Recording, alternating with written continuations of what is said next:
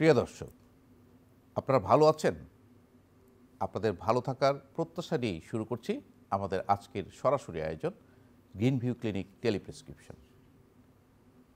29শে October হয়ে গেল বিশ্ব স্ট্রোক দিবস। এই বিশ্ব স্ট্রোক দিবসের আমরা কি করলাম, স্ট্রোক কি, সচেতনতা কিভাবে আমরা স্ট্রোক প্রতিরোধ করতে পারি, এই বিষয়গুলি আজকে আমরা জানব। এই স্ট্রোক নিয়ে বলার জন্য আমাদের সাথে আছেন প্রফেসর ডক্টর হারাধন দেবনাথ। তিনি অধ্যাপক, নিউরোসার্জারি বিভাগ, বঙ্গবন্ধু শেখ মুজিব মেডিকেল বিশ্ববিদ্যালয়। প্রফেসর ডক্টর হারাধন, আপনাকে স্বাগত আমাদের স্টুডিওতে। আপনারা তো 29 অক্টোবর পালন করলেন হলো বিশ্ব স্ট্রোক দিবস। এই দিবসটা আসলে প্রতিবদ্ধ বিষয় ছিল, মানে কি টার্গেট ছিল যে কেন আপনারা এটা পালন করলেন বা কেন পালন করছেন? সবাই স্ট্রোকের বিরুদ্ধে আমরা যেন একত্রিত হই এবং প্রতিরোধ করি। মানে বিশ্বব্যাপী আমরা স্ট্রোকের বিরুদ্ধে আমরা সচেতন হই, একত্রিত হই এবং প্রতিরোধ করার একটি সময়। তো এই স্ট্রোকটা আসলে কি? আমরা কিন্তু আমাদের মধ্যে অনেক ধরনের মিশ্র ধারণা, ভুল ধারণা বলেন বা অনেক ধরনের আছে, আমাদের কনসেপশন আছে। তো আসলে কি স্ট্রোক এবং হার্ট অ্যাটাক, আপনি খেয়াল করবেন যে যখন রুগী স্ট্রোক হয়েছে সে কিন্তু হৃদরোগ হাসপাতালে চলে যাচ্ছে, বা হার্ট অ্যাটাকের রুগী আপনার নিউরো সায়েন্স হসপিটালে চলে যাচ্ছে। তো আসলে স্ট্রোকটা কি? আসলে এটা আমাদের জনগণের মধ্যে একটা মিসকনসেপশন আছে, স্ট্রোক হার্টের অসুখ। আসলে স্ট্রোক হার্টের অসুখ, স্ট্রোক পিওরলি ব্রেনের অসুখ। হার্টেরও ইস্কেমিয়া হয়, ব্রেনেরও ইস্কেমিয়া হয়। হার্টেরও যেমন রক্তনালী বন্ধ হয়ে রক্ত সঞ্চালন বন্ধ হয়ে হার্ট অ্যাটাক হতে পারে, ব্রেনেরও সেরকম রক্তনালী বন্ধ হয়ে ব্রেনের ড্যামেজ হতে পারে। এখন ব্রেনের যে রোগটা সেটাকে স্ট্রোক বলা হয়, এটা পিওরলি ব্রেনের অসুখ। আর স্ট্রোক দুইটা জিনিসে হয়, একটা হলো রক্তনালী বন্ধ হয়ে যেতে পারে ব্রেনে। তো রক্তনালী বন্ধ হয়ে অক্সিজেন খাবার ব্রেনের ওই অংশে পৌঁছায় না। আরেকটা হতে পারে ব্লিডিং হতে পারে, হাইপার টেনশন বা কারো ব্লিডিং ডিজর্ডার আছে, সেই ব্লিডিং ডিজর্ডার থাকলে ব্লিডিং হতে পারে। সেই প্রেশার ইফেক্টেও ওই অংশটা কাজ করে না, যার ফলে সেটার যে ফাংশনটা নষ্ট হয়, তখন রুগী বিভিন্ন সিমটম নিয়ে আমাদের কাছে আসে এবং সেইটাই স্ট্রোক। তো আমরা এই সিমটমগুলো আপনার কাছে জানবো। তার আগে আমরা যেটা জানতে চাই যে আসলে স্ট্রোক হওয়ার পিছনে কারণগুলো কি, কেন স্ট্রোক হচ্ছে? আমরা কিন্তু ইদানিংকালে দেখি যে অনেক রুগী স্ট্রোক হয়েছে, একটা সাইড প্যারালাইসিস হয়ে গেছে, হাঁটতে পারছে না, কি কথা বলতে পারছে না। আসলে পিছনে কারণটা যদি বলেন, কি কারণে বা রিস্ক ফ্যাক্টরগুলো যদি বলেন। স্ট্রোক তো প্রথমে আসি আমরা, স্ট্রোক দুই ধরনের, একটা হলো হেমোরেজ, একটা ইনফাকশন। হেমোরেজ টোটাল স্ট্রোকের 20%, ইনফাকশন 80%। হেমোরেজ মানে রক্তনালী ছিঁড়ে গিয়ে ব্লিডিং হওয়া। তা আমরা দুইটা জিনিস নিয়ে কথা বলবো। হেমোরেজের কারণ হলো আমাদের দৈনন্দিন জীবনে ম্যাক্সিমাম মানুষেরই বয়স হইলে প্রেশার বাড়ে, এটা বলে হাইপার টেনশন, হাই প্রেশার। আমাদের কাছে রুগী হাই প্রেশার নিয়ে আসে, আমরা প্রেশার ওষুধ দিয়ে থাকি, তারপরে এটা কমে। কিন্তু মানুষ মনে করে ভালো হয়ে গেছে, আর খাওয়ার দরকার নেই। তা ভালো হয়ে গেছে, প্রেশার ওষুধ রেগুলার খেতেই হবে। কথা বলে যে একবেলা নাস্তা না করলেও হবে, টাকা নাই, ভাত না খেলেও হবে, না খায় থাকবে, কিন্তু প্রেশার ওষুধ 1 টাকা 2 টাকা বিভিন্ন দামের ট্যাবলেট আছে, যে গরিব মানুষে কম দামি ওষুধ খাবে, যার পয়সা আছে তার ভালোটা খাবে, কিন্তু খেতেই হবে তার প্রেশার ওষুধ। না খাইলে ইরেগুলার ড্রাগ খেলে তার ব্রেনে ব্লিডিং হবে, রক্তনালী ছিঁড়বে এবং ব্লিডিং হবে, সেটা হেমোরেজিক স্ট্রোক হবে। পরিণতি প্যারালাইসিস, মৃত্যু, ডিজেবিলিটি। আর এটা হলো একটা ইরেগুলার যে ওষুধ খায় প্রেশার ওষুধ। আর একটা হলো যার যে অ্যান্টিকোয়াগুলেন্ট ওষুধ যারা খায়, যেমন অ্যাসপিরিন, ক্লোপিডাগ্রল। তাছাড়া ব্রেনে অনেক সময় অ্যাবনর্মালিটিস থাকে, যেমন এভিএম, অ্যানিউরিজম, রক্তনালী, সেখানে থেকে ব্লিডিং হতে পারে। কারো ব্লিডিং ডিজর্ডার থাকে, যেমন হিমোফিলিয়া, ব্লিডিং ডায়াথিসিস, অ্যামালয়েড এনজিওপ্যাথি, এগুলো যদি থাকে সেখান থেকেও ব্লিডিং হতে পারে। তো এটা হলো ব্লিডিং মানে হেমোরেজিক স্ট্রোক। আর ইনফাকশন হলো আমরা যারা সেডেন্টারি ওয়ার্কার, মানে অফিস জব করি, কায়িক পরিশ্রম করি না, প্রচুর কার্বোহাইড্রেট খাই। এখন ফাস্টফুডের দিকে ঝুঁক বেশি। আমাদের ব্লাড লেভেলে দেখা গেল যে ডায়াবেটিস আছে, কোলেস্ট্রল আছে, প্রেশার আছে। তাহলে যাদের কার্বোহাইড্রেট বেশি খায় বা মুভমেন্ট নাই, গাড়িতে উঠে আবার গাড়িতে নামে, কোনো ব্যায়াম নাই, এক্সারসাইজ নাই, তাদের স্ট্রোক হইতে পারে, ইনফাকশন। আর হাইপারটেনশন রোগীদের হবে, কোলেস্ট্রল বেশি যাদের হবে, যারা রেগুলার ধূমপান করেন তাদের ঝুঁকি ইনফাকশন হতে পারে, মদ পান যারা করেন তাদেরও স্ট্রোক হতে পারে। তাছাড়া স্ট্রেস, আমাদের দৈনন্দিন স্ট্রেসফুল লাইফ যারা লিড করেন তাদের স্ট্রোক হতে পারে। সেই জন্য এই জিনিসগুলি প্রতিরোধ করতে হবে, অ্যাভয়েড করতে হবে। ধূমপান বাদ দিতে হবে, কার্বোহাইড্রেট কম খেতে হবে। চতুষ্পদী প্রাণীর মাংস একটা বয়স পরে খাওয়া যাবে না, তার মাছ খাওয়া যায় প্রচুর পরিমাণে, প্রচুর শাকসবজি খেতে হবে। আর ডেইলি ঘামায়া 40 থেকে 45 মিনিট হাঁটতে হবে, জোরে জোরে হাঁটতে হবে। তার মানে একটি কথা আমরা বলতে যে লাইফস্টাইল মডিফিকেশন, আপনি যেমনটি বলছিলেন যে সেডেন্টারি ওয়ার্কার, আমরা কাজ করছি, বাচ্চারা খেলাধুলা মাঠে খেলছে না, কম্পিউটার খেলছে, আমরাও অফিসে কাজ করছি, আবার গাড়িতে উঠে বাসায় আসছি, আমরা হাঁটছি না। তো আমাদের যে জীবনযাত্রা, সেই জীবনযাত্রাটা একটু আমাদেরকে একটু কায়িক পরিশ্রম বাড়াতে হবে, হাঁটতে হবে, সুষম খাবার, আপনি যেমনটি বলছিলেন। আচ্ছা, এই যে আপনি বলছেন যে প্রেশার একটি অন্যতম কারণ স্ট্রোকের, তো এই প্রেশার আসলে অনেকের ধারণা আছে যে একবার প্রেশার শোধকালে সারা জীবন খেতে হয়, অনেকে খেতে চায় না। তা আপনি যেমনটি বলছিলেন, তাহলে স্ট্রোক হওয়ার ঝুঁকিটা বেড়ে যায়। প্রেশার সাথে স্ট্রোকের রিলেশনটা কীভাবে? আসলে আমাদের রক্তনালী, ইয়াং মানুষের রক্তনালী একটু থাকে, ইলাস্টিক থাকে, কিন্তু বয়স বাড়ার সাথে সাথে সেই ইলাস্টিসিটি নষ্ট হয়ে যায়, এক্সপ্যান্ডেবল থাকে না, ফার্ম হয়ে যায়। তখন যে হার্টের প্রেশারে ব্লাডটা সারা শরীরে যায়, সেইটা রক্তনালীর উপরে একটা চাপ থাকে। নর্মালি 120 থেকে 80 আমরা বলি অ্যাপ্রক্সিমেটলি, এটা রেঞ্জ আছে। এরকম থাকলে আমরা মোটামুটি খুশি, কিন্তু এর বেশি হলে রক্তনালী টলারেট করতে পারে না, ছিঁড়ে যায়, তখনই ব্লিডিং হয় ব্রেনে, তখনই সেটাই তো স্ট্রোক। এবং সেই ক্ষেত্রে ব্রেন ড্যামেজ হয়, ওখানে রক্ত সঞ্চালন হয় না, প্রেশার ইফেক্ট হয়, প্যারালাইসিস হয়, আলটিমেটলি মৃত্যু অথবা ডিসেবিলিটি। তা আমরা যদি লক্ষণগুলো আপনার কাছে জানতে চাই যে আসলে স্ট্রোকের, যেমন স্ট্রোক হয়ে গেলে তো একটা জিনিস আছে, অনেক সময় প্যারালাইসিস হয়ে যায়, স্ট্রোকের পূর্ব কোনো লক্ষণ, কোনো আলামত আছে কিনা, এবং স্ট্রোক হয়ে গেলে তার কি কি আলামত ধরা পড়ে আপনাদের ক্লিনিক? লক্ষণের মধ্যে আমরা একটা আছে, যেমন এটাও স্ট্রোকের অংশ বলি, টিআইএ মানে 24 ঘন্টার মধ্যে রোগীর দেখা গেল সে কথা বেজে আসতেছে, বা একটা হাত তুলতে পারে না, পা তুলতে পারে না, বা ডিসওরিয়েন্টেড, হ্যাঁ এরকম। আবার এটা 24 ঘন্টা পরে ঠিক হয়ে যায়, বা মাথা ঘোরাচ্ছে, ঠিক হয়ে যায়, সেটা একটা লক্ষণ। সেটা টিআইএ মানে ট্রানজিয়েন্ট ইসকেমিক অ্যাটাক, মানে এটা আসলে স্ট্রোকের একটা লক্ষণ। অথবা এটাকে এখনো স্ট্রোক হিসাবে, আগে বলতো টিআইএ, এখন এটাকেও স্ট্রোক বলা হয়। তো এই লক্ষণগুলি অনেক সময় হয়, এবং রোগী আবার ব্লাড সাপ্লাইটা বাড়লে সেটা আবার কমবেট করে যায় এবং রোগী ইমপ্রুভ করে যায়। সেক্ষেত্রে অবশ্যই অ্যালার্ট হওয়া উচিত এবং নিউরোসার্জন বা নিউরোলজিস্টের কাছে রোগীর যাওয়া উচিত। মানে টিআইএ হলে তাকে যাতে পরবর্তীতে কোনো জটিলতা বা স্ট্রোক বা প্যারালাইসিস না হয়, সেজন্য একজন নিউরোলজিস্টের পরামর্শ করা অবশ্যই। আর আপনি যেমন বলছিলেন যে লক্ষণগুলো, আর এই যে হিমোরেজিক স্ট্রোক এবং আপনি যেটা ইসকেমিক স্ট্রোক যেটা বলছেন, দুটো লক্ষণের মধ্যে কোনো পার্থক্য আছে কিনা? দুটার লক্ষণ, ইসকেমিক স্ট্রোক যেমন আমি রাত্রে ঘুমাইলাম, লক্ষণ বলতে ফার্স্ট দিয়ে আমরা করি। ফার্স্ট হলো প্রথম ফেস, তো হলো ফেস মানে ফেসিয়াল পলসি, মানে মুখ বেঁকে গেল একদিকে। রোগী রাত্রে ঘুমালে সকালে এসে দেখে যে মুখ বেঁকে গেছে, এটা একটা। আবার এটা অন্য কারণে হতে পারে, ফেসিয়াল পলসির জন্য হতে পারে, কিন্তু ফেসিয়াল নার্ভ পলসি আর স্ট্রোক এক জিনিস না, দুইটা আলাদা, সেটা ক্লিনিক্যালি আমরা বুঝতে পারি। ফার্স্ট এতে হলো আর্ম অথবা লেগ প্যারালাইসিস। আমার যদি বাম দিকে স্ট্রোক হয় মোটর এরিয়াতে, তো ডান দিকের হাত বা পা চলে যাবে। ইন্টারনাল ক্যাপসুলে যদি ব্লিডিং হয় বা ইনফেকশন হয়, সেখানে উল্টা দিকের হাত পা প্যারালাইসিস হবে। তাহলে এস তো হলো স্পিচ। যদি ফ্রন্টাল লোবে বাম দিকে, ফ্রন্টাল লোব মানে ব্রেনের সামনের অংশ, বাম দিকে যদি তার স্ট্রোক হয়, তাহলে সে কথা বলতে পারবে না। তার কিছু পিছনে আছে কথা বোঝার এরিয়া, ওয়ার্নিক্স এরিয়া, সেখানে যদি স্ট্রোক হয় তাহলে সে বুঝবে না, খালি বলেই যাবে, কি বলছে সে ইরিলেভেন্ট টক। আর টিতে হলো টাইম হলো আপনার একটা রোগীর স্ট্রোক হলো, সেটা যদি টাইমলি উইদিন 4.3 আওয়ার মানে 4.5 ঘন্টার মধ্যে আমাদের টারশিয়ারি সেন্টার আসে, সেক্ষেত্রে আমরা সিটি স্ক্যান করে এনজিওগ্রাম করে বুঝতে পারি যে এটা ইনফেকশন হয়েছে। সেক্ষেত্রে এনজিওগ্রাম করে যদি কোনো ব্লক থাকে, অনেক সময় থ্রম্বোলাইটিক ড্রাগ দেওয়া হয়, আরটিপিএ, রিকম্বিনেন্ট টিস্যু থ্রম্বোপ্লাস্টিক এজেন্ট, সেটা দিলে ওটা লাইসিস হয়ে যায়। অথবা মেকানিক্যাল ইনস্ট্রুমেন্টের সাহায্যে ক্যাথেটার ঢুকে ওই থ্রম্বাসটা নিয়ে আসা হয়, সেই ক্ষেত্রেও কিন্তু রোগীর উন্নতি হয়। কিন্তু 4.5 ঘন্টার পরে হলে এটা আর উন্নতি হওয়ার টাইম নেই, মানে আর এটা পার্মানেন্ট ড্যামেজ হয়, সেটা আর ভালো হওয়ার চান্স কম। সেই জন্য ফার্স্টের মধ্যে ধরা হয়েছে, time is very important to attend to reach the hospital, tertiary hospital, যেখানে নিউরোসার্জন নিউরোলজিস্ট আছেন, সেখানে রোগী পৌঁছতে হবে।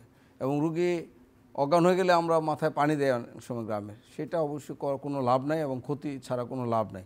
সেটা কাত করিয়ে একটা শক্ত বিছনায়, গ্রামে তো আর অ্যাম্বুলেন্স অনেক সময় পাওয়া যায় না, কাতরের তক্তায় শক্ত পাতলা বালিশ দিয়ে শক্ত বিছনায় কাত করায় এই ট্রেটাতে কাত করিয়ে আনতে হবে, তাহলে অ্যাসপিরেশন হবে না, নিউমোনিয়া হবে না, রোগী ভালো থাকবে এবং টারশিয়ারি সেন্টারে আসলে পরবর্তী চিকিৎসা ওখানে স্পেশালিস্টরা দিবে। আপনি যেমন বলছিলেন যে মুখ বাঁকা হয়ে যায়, আমরা কিন্তু একটি রোগ প্রায় পাই, অনেকে এটাকে স্ট্রোকই বলে, বেলস পলসি, যেটা আপনি বলছেন যে ফেসিয়াল পলসি। তার মুখটা বেঁকে গেছে, চোখটা বন্ধ হচ্ছে না, ভ্রুটা সে উঠাতে পারছে না, আর খাবার খেতে গেলে একটা সাইডে পড়ে যায়। এটাকে আমরা মানে লেমেনের মতো আমরা কিন্তু এটাকে স্ট্রোকই বলি। আসলে আপনি বলছেন এটা স্ট্রোক না, এটা বেলস পলসি, এবং এটা আসলে নার্ভের জন্য হয়, ফেশিয়াল নার্ভের জন্য। সেক্ষেত্রে কি আসলে কি চিকিৎসা আপনারা করেন বেলস পলসি? সেটা যদি আর্লি আসে একদম ভালো হয়ে যায়। আমাদের কাছে যারা একদম হওয়া মাত্রই আসেন তাদেরকে আমরা অ্যান্টিভাইরাল ড্রাগ দিই, অ্যান্টি স্টেরয়েড দিই, ফিজিওথেরাপি দিলে একদম ভালো হয়ে যায়। 90% রোগী ভালো হয়ে যায়। আসলে সেটা আমরা ক্লিনিক্যালি কিন্তু বুঝতে পারি, এটা ইমেজ করারও দরকার নেই, ছবি সিটি স্ক্যানও করার দরকার নেই। সেটা বললে আপনিও বুঝবেন।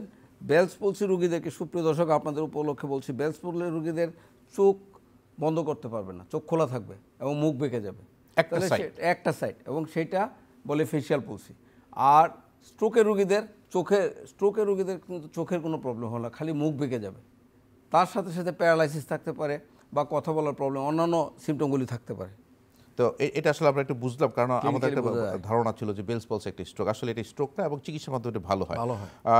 ডক্টর হারাধন, যে আপনি বলছিলেন যে স্ট্রোকের যে ধরনগুলো, হিমোরেজিক, ইসকেমিক স্ট্রোক, আসলে যখন আপনার এই স্ট্রোকের সিমটমগুলো আপনার কাছে আসে তখন তো পরীক্ষা নিরীক্ষার মধ্যে আপনাদের নিশ্চিত হতে হয়, কারণ এখানে তো আপনাদের ট্রিটমেন্ট প্রোটোকলও ভিন্ন। যদি হিমোরেজ হয়ে থাকে তাহলে এক ধরনের ট্রিটমেন্ট, ইসকেমিক হলে এক ধরনের।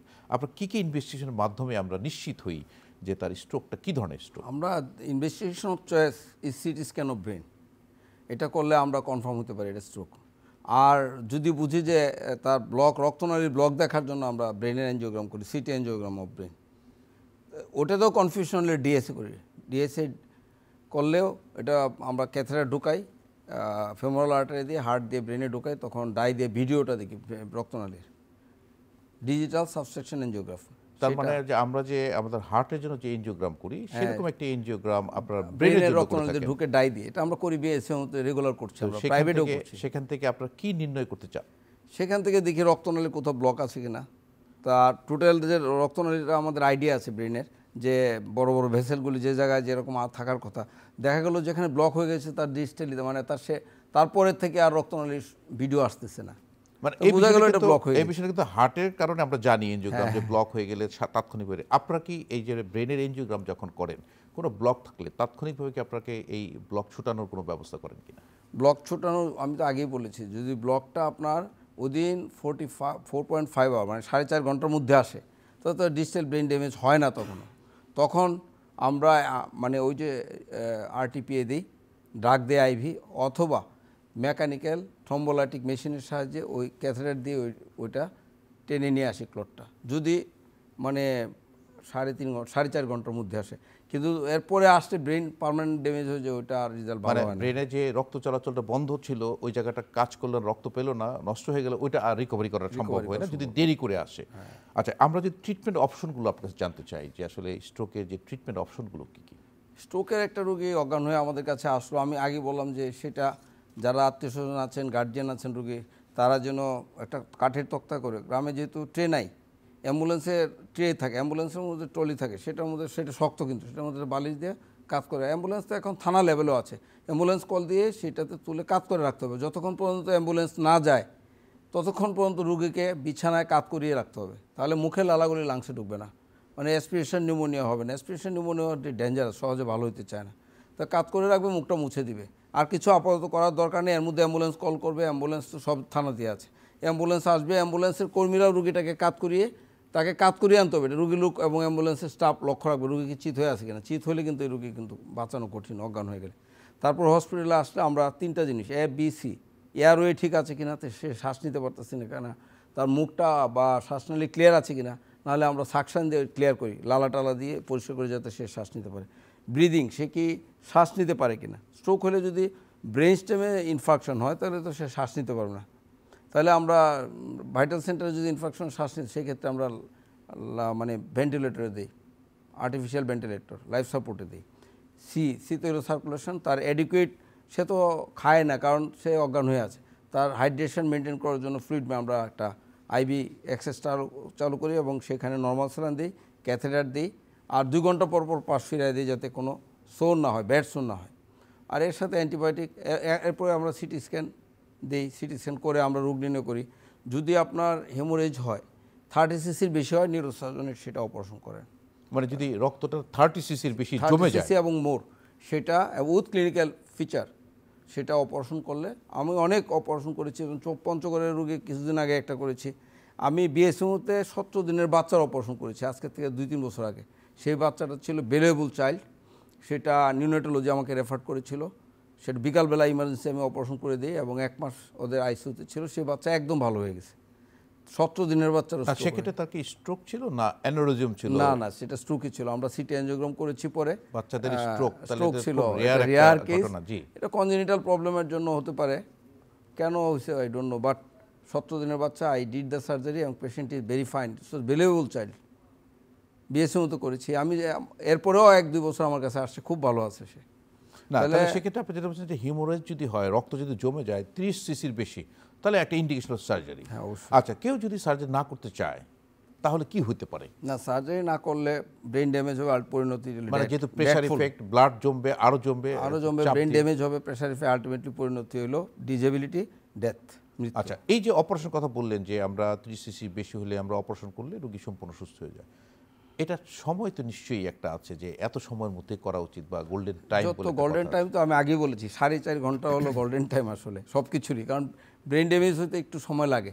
তো কিন্তু এরপরে যত আগে রুগী তো চলে 4.5 ঘন্টার মধ্যে আসতে পারে না, গ্রাম থেকে আসে, কিন্তু যত তাড়াতাড়ি আসে সার্জন সিদ্ধান্ত নেবে যেটা অপারেশন লাগবে কিনা, লাগলে অবশ্যই আর্লি অ্যাজ পসিবল 4.5 ঘন্টার মধ্যে করতে পারলে খুবই ভালো।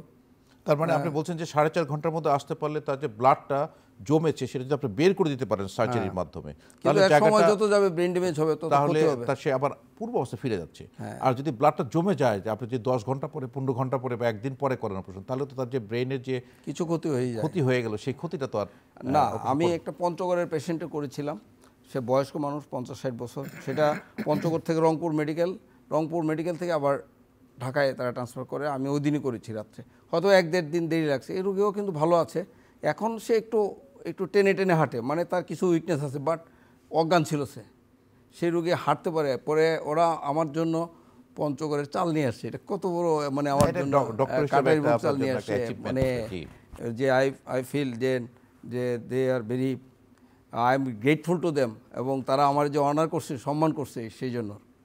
তো এই যে আপনার সার্জারি, আপনার তো নিউরো সার্জন, হ্যাঁ, স্ট্রোকের যে আপনার সার্জারি পড়ছে, আপনার আসলে স্ট্রোকের কি ধরনের সার্জারি করে থাকেন? স্ট্রোকে আমরা যে ক্লিনোটমি and evacuation of the haematoma, এটা অপারেশনের নাম। আমরা হাড় ওপেন করি, ব্রেনে ঢুকি, এরপরে ওই ব্লাডটা বের করে নিয়ে আসি। অনেক সময় আমরা মাইক্রোস্কোপের হেল্প নিই, যদি ভেন্ট্রিকুলে হয় সেক্ষেত্রে এন্ডোস্কোপের হেল্প নিতে পারি। আমরা যেখানে যেটা লাগে, আমাদের আধুনিক প্রযুক্তি আছে, we can take the advantage of the modern technology. না, সেক্ষেত্রে আপনারা তো যেটা বলছেন যে ক্রেনিওটমি, এটা কি আপনারা মাথা খুলি কেটে করেন নাকি মাইক্রোস্কোপিক সার্জারি? খুলি কেটে মাইক্রোস্কোপ, খুলি তো কাটতে হবে, খুলি কেটে তারপরে এন্ডোস্কোপ সার্জারির মাধ্যমে করে থাকেন। এই যে আমাদের একটা ধারণা আছে, খুলি কাটলেন, খুলিটা আলাদা হয়ে গেল, পরে আবার অপারেশন পরে আবার এটাকে ওখানে আবার রিপ্লেস করে এটা আবার হিলিং হয়ে যায়। এই ক্ষেত্রে কোনো যে এই সময়টুকু সে তো হাড়ের এই পোর্শনে ব্লাড সার্কুলেশন নাই, কিছু নাই, কোনো ড্যামেজ বা কোনো কিছু হয় কিনা, বা আপনাদের তো অনেক অভিজ্ঞ আপনাদের কি মনে হয়? আসলে আমরা জানি হাড়ের উপর একটা লেয়ার আছে পেরিওস্টিয়াম, ওইটা আমরা পিল করি, হাড্ডিটা কাটার আগে ওটা ইনসিশন দিয়ে পিল করে স্কিনের পাশে রেখে দিই, স্কিন এবং ফাঁসার সাথে রেখে দিই। ওই পেরিওস্টিয়ামটা থেকে বোন রিজেনারেশন হয়, ও হিলিংয়ে হেল্প করে, ওর ব্লাড সাপ্লাই আবার বোনটাকে নতুন বোন সেল তৈরি করতে সাহায্য করে, আলটিমেটলি হিল হয়ে যায়। ওটা যখন ওইখানে আবার আমরা রেখে দিই। কোনো সময় আমরা দেখেছি যে আপনার অপারেশনের পরে মাথা খুলিটা কেটে অন্যত্র রেখে দেন, পরে হয়তো 1 মাস 2 মাস পরে আবার রিপ্লেস করেন। সেই ক্ষেত্রে যদি আমরা পারোপারেটিভ দেখি ব্লাড বের করার পরে ব্রেন ফুলে গেছে, সেটা হচ্ছে ডেঞ্জারাস কন্ডিশন। সেই ক্ষেত্রে আমরা ব্রেনকে কিছু জায়গা দেওয়ার জন্য হাড্ডিটা রেখে দিই, আমরা অ্যাবডোমেনে রেখে দিই, পেটের মধ্যে, পেটের চামড়ার নিচে রেখে দিই। এখন আর আমরা রাখি না, আগে পেটের চামড়াই রাখতাম। এখন আমরা সাভারে একটা বোন ব্যাংক আছে আমাদের গভর্নমেন্টের, এটা এই প্রতিষ্ঠান, সেইখানে আমরা রেফার করে দিই, একটা মেডিসিন দিয়ে প্রিজার্ভ করে, ওনারা এটা প্রিজার্ভ করার পরে গামা রেডিয়েশন দিয়ে আমরা যে সময় চাই 2 দিন আগে ওনাদেরকে রিকোয়েজিশন যে লাগবে, আবার রোগী যে সময় ইমপ্রুভ হয় আমরা 1-2 মাস পরে বা 3 মাস পরে আমরা সেই হাড্ডিটা আবার রিপ্লেস করে দিই। এই অপারেশন করতে গিয়ে কোনো জটিলতা তৈরি হয় কিনা, কোনো কমপ্লিকেশন আছে কি? কমপ্লিকেশন, ব্রেইনের অপারেশন অলওয়েজ রিস্কি, এটা তো মানতেই হবে, না করেও উপায় নেই, আর করারও রিস্কি। করতে গেলে ব্রেন ড্যামেজ, কারণ ব্রেন তো কাইটে ঢুকতে হবে, রক্তনালী ড্যামেজ হতে পারে, আবার পরবর্তীতে পোস্টপার্টি ব্লিডিং হতে পারে, ইনফেকশন হতে পারে, এগুলো হতেই পারে। কিন্তু টাইমলি সার্জারি করলে দেখছি ভালোভাবে করলে রেজাল্ট ভালোই হয়, ম্যাক্সিমাম রোগী ভালো হয়। আমি গোপালগঞ্জের কোটালীপাড়ার একটা ছেলে, ইয়াং ছেলের বঙ্গবন্ধুতে করেছি 4 বছর আগে, সেও ভালো হচ্ছে। আমি ইয়াং ছেলে, 18 বছরের ছেলে, সে ইন্টারমিডিয়েট পড়তো, সে তার স্ট্রোক হয়ে গেল। আমি বুঝলাম না কেন হয়ে গেল। হ্যাঁ, তার একটু হাইপার টেনশন ছিল, ওই যে হাইপার টেনশন আগে বলছি, তো সেটা আমি বিএসসি মতো করে দিয়েছিলাম। সেও ভালো আছে। তারা একটু লেট করেছে দেখে তার একটু হাঁটতে একটু টেনে টেনে হাঁটতো, একটু উইকনেস আছে, কিন্তু সে তো অজ্ঞান ছিল, সে মরেই যেত। সে ছিল বোধহয় ডিগ্রিতে বা অনার্সে পড়ে এখন। এরপরেও 2-1 আমার কাছে আসছে, খুব ভালো আছে সে। এটি একজন ডক্টরের সফলতা। তো সেক্ষেত্রে আমরা যেটা বলি যে যেমন স্ট্রোকের রোগী আপনারা অপারেশন করছেন, তার লাইফস্টাইল মানে সে আবার স্বাভাবিক জীবনযাত্রা ফিরে যেতে পারছে। আর এছাড়া এটা হলো হিমোরেজিক স্ট্রোক। আর যদি ইসকেমিক স্ট্রোক হয়ে থাকে সেক্ষেত্রে আপনার চিকিৎসা পদ্ধতি কী? ইসকেমিক স্ট্রোক আমি আগেই বলেছি যে 4.5 ঘন্টার মধ্যে আসলে থ্রম্বোলাইটিক ড্রাগ অথবা মেকানিক্যাল ওই ক্যাথেটার দিয়ে মেকানিক্যাল মেশিন দিয়ে থ্রম্বোসটা নিয়ে আসা, এটা গেলো একটা। আর যদি দেরি করে আসে তখন আমরা থ্রম্বোলাইটিক এজেন্ট দিই, যেমন আমরা অ্যাসপিরিন দিই, ক্লোপিডেগ্রল দিই, আর ফিজিওথেরাপি দিই, কনজারভেটিভ চিকিৎসা। আর যদি ম্যালিগন্যান্ট ইনফেকশন হয়, মানে একটা বড় রক্তনালী, যে হার্ট থেকে একটা বড় রক্তনালী উঠলো, কেরোটিড বা মিডল সেরিব্রাল আর্টারি, একটা ব্রেনে বিশাল অংশ ড্যামেজ হয়ে যায়, সেক্ষেত্রে ব্রেনটা ফুলে যায়, সেক্ষেত্রে রুগী লাইফ থ্রেটেনিং কন্ডিশন, সেক্ষেত্রে আবার আমরা হাড্ডি খুলে রেখে দিই। খুলিটা খুলে রেখে দিই, অনেক বড় অংশ কেটে রেখে দিই, ওই আগের মতো ওই ব্রেন যে ফুলে গেল সেটা কমা পর্যন্ত, যতদিন পর্যন্ত উন্নতি না হয় এটা রেখে দিই। তারপরে ব্রেনের নিচে একটা, হাড়ের নিচে একটা পর্দা আছে ডুরামেটার, সেটা আমরা কৃত্রিম ডুরা দিয়ে এটা অথবা ফাঁসা দিয়ে এটা লুজ করে দিই, যেন ব্রেনটা প্রেশারে না থাকে, ব্রেনটা যেন অক্সিজেন পায়, রক্ত সঞ্চালন পায়। তারপরে সে ইমপ্রুভ হলে আবার এটা আমরা লাগিয়ে দিই। আচ্ছা, আমরা যে ইস্কিমিয়ার কথা বলছি, আমরা কিন্তু হার্টেও কিন্তু ইস্কিমিক হার্ট ডিজিজ থাকে, ওখানে কিন্তু একটা অ্যাসপিরিন জাতীয় ওষুধ কিন্তু 75 মিলিগ্রামের, সবাই জানে এটা, আমরা কিন্তু প্রতিনিয়তই খেতে থাকি এবং লেখা থেকে চলবে সারা জীবন। কিন্তু এটা খেতে গিয়ে দেখা যায় অনেক সময় এই ধরনের ইস্কিমিক স্ট্রোক, হার্ট অ্যাটাকের পেশেন্টগুলো ব্রেন স্ট্রোক হয়ে যায়, সেটা কমন। এটা যদি একটু বলতেন যে তাহলে কি করা উচিত? আসলে কিছু করার নেই, হার্টের তো প্রায়োরিটি দুইটাই ইম্পর্টেন্ট। মানে এক্সপ্লেনেশনটা কিভাবে হচ্ছে? এটা ওই যে রক্ত পাতলা করে ওষুধ, রক্ত পাতলা করে অ্যাসপিরিন, কিন্তু অ্যাসপিরিন আবার ব্রেন স্ট্রোকও করে, সেই ক্ষেত্রে কিছু করার নাই। হার্ট অ্যাটাক হয়েছে, হার্টের ওষুধ তো খাইতেই হবে। যদি আবার এই জন্য মাঝে মধ্যে রেগুলার ব্লাডটা চেক আপ করতে হয়, প্লেটলেট কাউন্টটা দেখতে হয়, প্রথমিন টাইম এগুলো কেমন আছে, এগুলো একটু চেক আপে থাকতে হয়। আবার অনেক সময় যে ব্রেন ইস্কিমিয়া যেটা বলছেন সেক্ষেত্রে তো আপনার অ্যাসপিরিন দিয়ে, হ্যাঁ সেক্ষেত্রে দেন, কিন্তু কোনো কারণে যদি আপনার এই ইস্কিমিক স্ট্রোকের জায়গায় যদি হিমোরেজিক স্ট্রোক হয়, তাহলে যদি অ্যাসপিরিনটা দেওয়া হয় তাহলে তো ভয়ঙ্কর, এটা ভয়ঙ্কর। সেই বিষয়টা কিন্তু পরিষ্কার করে বলতেন আমাদের। আমরা ক্লিনিক্যালি বুঝতে পারি যে এটা ইস্কেমিয়া নাই হেমোরেজ। মানে হেমোরেজ হলে র্যাপিডলি রুগী খারাপ হয়ে যাবে, আর ইস্কেমিয়া হলে স্লোলি, আস্তে আস্তে, মানে 24 ঘন্টা 12 ঘন্টা সময় পাওয়া যাবে। কিন্তু হেমোরেজ হলে র্যাপিডলি রুগী অজ্ঞান হয়ে যাবে। সে একটা ভালো মানুষ ছিল, হঠাৎ করে অজ্ঞান হয়ে গেলো, এক সাইড প্যারালাইসিস হয়ে গেলো, খিচুনি হইলো, এরকম। তারপরে সিটি স্ক্যান তো এখন সবখানে আছে, সিটি স্ক্যান করলে আপনি কনফার্ম করতে পারতেছেন। সিটি স্ক্যান করার পরে আপনি নিশ্চিত হওয়ার পরে ওষুধটা দেওয়া উচিত, কারণ তো বোঝা যায়, কিন্তু সিটি স্ক্যান নিশ্চিত হওয়া যাবে। মানে নিশ্চিত না হয়তো আসলে অ্যাসপিরিন জাতীয় ওষুধটা, মানে ওষুধ দেই না আমরা, সেই ক্ষেত্রে কোলেস্ট্রল কমানো বিপরীত হওয়ার একটা, অন্যান্যগুলি দিয়ে রাখি, কিন্তু অ্যাসপিরিনটা সিটি স্ক্যান করে কনফার্ম করার পরে দিলেই ভালো। আচ্ছা, এই অপারেশনের পরে আমরা দেখি অনেক সময়, আপনি বলছিলেন যে 18 বছর ছেলেটা একটু খুঁড়িয়ে হাঁটে, একটু ডিফর্মিটি থেকেই যায়। তো প্রিভেন্ট ডিফর্মিটি অপারেশনের পরে তাদের জন্য আর কোনো রিহ্যাবিলিটেশন কোনো প্রোগ্রাম আছে কি? সেক্ষেত্রে আমরা ফিজিওথেরাপি কন্টিনিউয়ার জন্য সে ফিজিওথেরাপিস্টের কাছে যায়, লাইফ লং ফিজিওথেরাপি নিতে হবে। ওরা যে ব্যায়ামটা শিখাই দেয় সেটা ওরা পরে লাইফ মডিফিকেশন কেমনে করবে, অনেক সময় ফুড ড্রপ, জুতা দেয়, অনেক কিছু আছে, আধুনিক রিহ্যাবিলিটেশন করার অনেক কিছু আছে, সেগুলো তারা পরবর্তীতে ম্যানেজ করে ফিজিওথেরাপির ফলো আপে থাকে এবং আমাদের ফলো আপে থাকে তারা। আর আরেকটি বিষয় হলো যে স্ট্রোকের পরে আমরা দেখি অনেকে কথা বলতে পারছে না, তো সেক্ষেত্রে স্পিচ থেরাপির কথা আপনারা পরবর্তী সময়ে আপনারা অ্যাডভাইস করেন? আসলে স্পিচ থেরাপি আমাদের বিএসএম মধ্যে আছে, ঢুকতেই 3 নম্বর গেটের বাম পাশে ঢুকতে, ওখানে গেলে স্পেশালিস্ট আছে, তারা স্পিচ থেরাপি দেয় এবং এটাতে রোগীর লাভ। এটা এক ধরনের ফিজিওথেরাপি, যে স্পিচটা আনার জন্য তো কিছু কৌশল তারা শিখায় দেয়। আচ্ছা, আমরা দেখছি যে আসলে যখন স্ট্রোক হয়ে যায় তখন ডিফর্মিটি, ডিসএবিলিটি, এটা আসলে তার নিজের জন্য যেরকম ক্ষতিকর, প্যারালাইসিস হয়ে যাওয়ার পরে আমাদের পরিবারের জন্য কিন্তু একটা বোঝা হয়ে দাঁড়ায়, সমাজের জন্য কিন্তু একটা বোঝা হয়ে দাঁড়ায়, এবং আলটিমেটলি গিয়ে তারা দেশের জন্য একটা বোঝা হয়ে যায়। তো এই বিষয়টি যদি আমরা প্রতিরোধ করতে চাই, যে আমরা আসলে স্ট্রোক প্রতিরোধ করতে চাই, তাহলে আমাদের কি করা উচিত? অলরেডি বেশি কথায় বলে যে prevention is better then cure. তো সুপ্রিয় দর্শক, আমাদের আজকে প্রতিবদ্ধ আসলে স্ট্রোক প্রিভেন্ট করা, কারণ হয়ে গেলে তো অনেক ঝামেলা। তো প্রিভেন্ট করতে হলে 1 নম্বর হলো প্রেশার ওষুধ রেগুলার খেতে হবে। প্রেশার হলে ডাক্তারের টাচে থাকতে হবে, এমবিবিএস ডাক্তার এবং তার উপরে, নট ওষুধের দোকানদার, নট পল্লী চিকিৎসক। তা রেগুলার চেক আপে থাকতে হবে। যার পয়সা কম, কম দামি প্রেশারের ওষুধ অনেক আছে। আর যার সেটা যেটাই নেন আপনারা, সেটা ডাক্তারের পরামর্শ নিয়ে নেবেন। প্রেশার ওষুধ বন্ধ করা যাবে না। আর ডেইলি হাঁটতে হবে 40 থেকে 45 মিনিট। কার্বোহাইড্রেট, ভাত কম খেতে হবে। আমরা অনেক ভাত খাই, কিন্তু ভাত এত লাগে না আসলে, অল্প ভাত, সবজি বেশি। ডাক্তার হারাধন একজন দর্শক আমাদের সাথে ফোনে যুক্ত হয়েছে। হ্যালো দর্শক, কে আছেন আমাদের সঙ্গে? সংক্ষিপ্তভাবে আপনার সমস্যা। আসসালামু আলাইকুম। ওয়ালাইকুম সালাম, বলুন, শুনতে পাচ্ছি। আমি গাইবান্ধা সুন্দরগঞ্জ থেকে বলছি। জি বলুন, আপনার সমস্যাটা বলুন। হ্যালো, সমস্যাটা বলি কি, আমার ছেলের 18 দিন জ্বর হয়েছিল। জ্বর হওয়ার পরে হঠাৎ করে 18 দিনের মাথায় পা থেকে কোমর পর্যন্ত অবশ হয়ে যায়। আচ্ছা।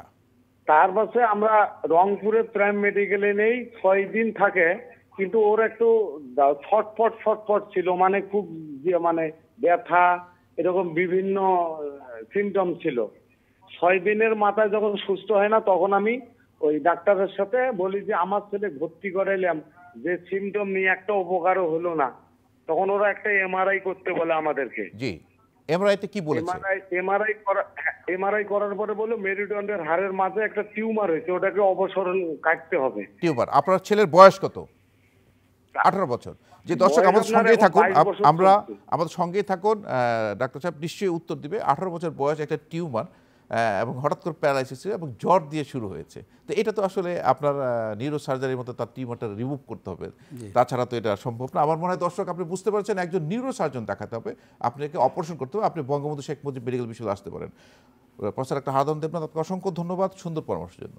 প্রিয় দর্শক, আপনাদেরকে ধন্যবাদ এতক্ষণ আমাদের সঙ্গে থাকার জন্য। ভালো থাকুন, সুস্থ থাকুন, শুভকামনা সকলের জন্য।